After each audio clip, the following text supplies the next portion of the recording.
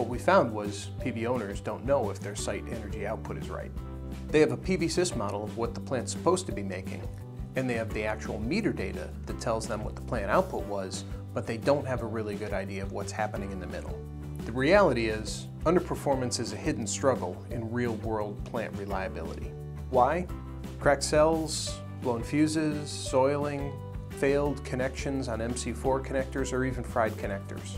Many things that don't show up on plans can affect site performance as well, like effects from birds, shading from trees, even transmission lines. Normal site monitoring data won't give you the information you need to determine if any of those things are happening or what their impact is. What we did at Affinity Energy is put together a system to provide information to plant owners to improve O&M activities and help make critical decisions for maintenance.